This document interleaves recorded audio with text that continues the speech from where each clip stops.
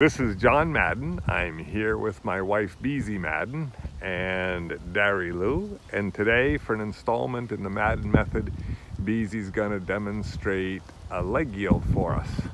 So Beezie, just before you get started, why don't you tell the viewers what you're going to do to create a leg yield and what it is. Well, leg yield is one of the more basic lateral movements that we have, so it would be one of the first movements that I introduce to a young horse, or maybe one of the first movements I do in my flat work even with an experienced horse, because it's one of the simpler ones. So basically it's just teaching the horse to move away from your leg, and it's one of the easier ones because in a leg yield the horse is bent in the opposite direction you're moving in, so you use lateral aids, and for say a half pass, the horse will be bent in the direction that you're moving, and you would be using diagonal aids, which is more complicated for a horse. So this is the simplest of all lateral movements. So why don't you demonstrate, Beezie, and tell what you're doing with your hands and legs as you do it.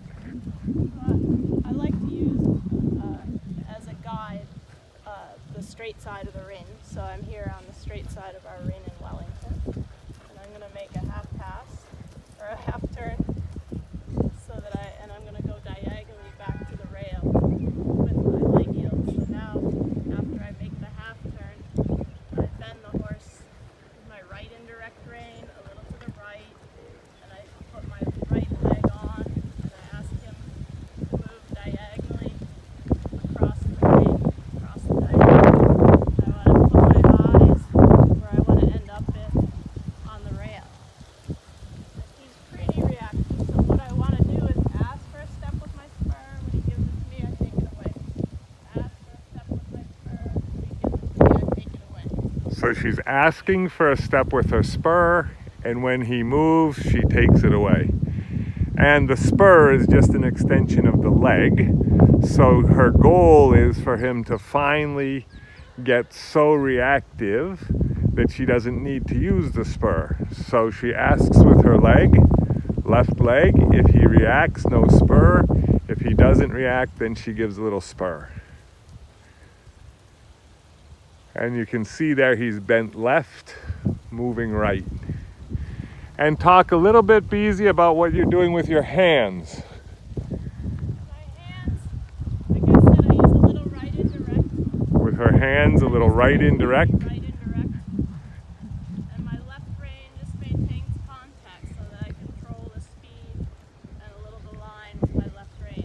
It's basically my hands just adjust the horse. And the idea is to keep the horse's body parallel to the long side, to the side of the ring that I'm moving him over to. So your hands are working pretty automatically to keep a little contact with the left rein and get a little bend with the right rein. Yeah. That's what you said? Perfect. And now maybe you could do it at a sitting trot. So now we have it at the sitting trot. And it's the same thing. Activate the left leg, push the horse over, try to keep the horse a little bit parallel to the rail. Contact with the right rein, a little bend with the left rein. And now posting, changing direction with a half turn. And now the leg yield, bent right, moving left. Beezie, what would be some of your pet peeves about how people do this incorrectly?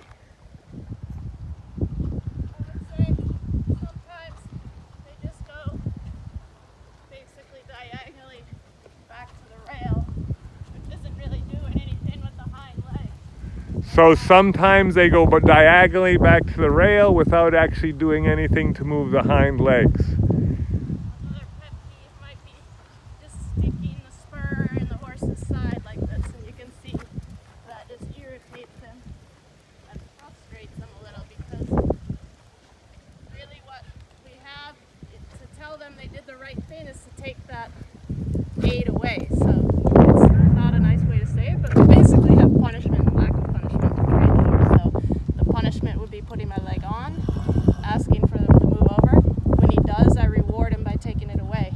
If I don't reward him by taking it away, he's never going to understand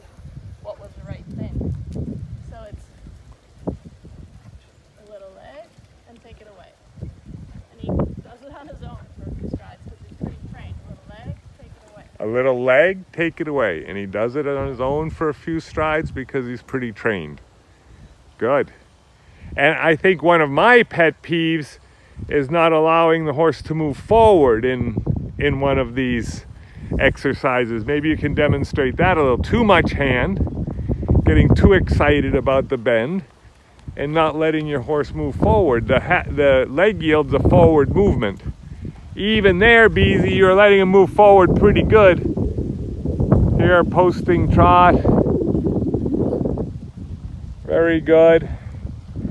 And don't let him move forward enough once. Here, he's too sideways, not allowed to move forward. And again, that irritates the horse. Everything you want to do with the horse, you want to do that he reacts to your aids and has the right way to do it. So Beezie, let's do it well now. And now she's bent left, moving right, asking with the leg. Every time he gives the intention to react, she takes the leg away. Every time he gives the intention to react to her hand, she takes the hand away. So she makes her horse lighter and lighter and happier to do the job. Really good.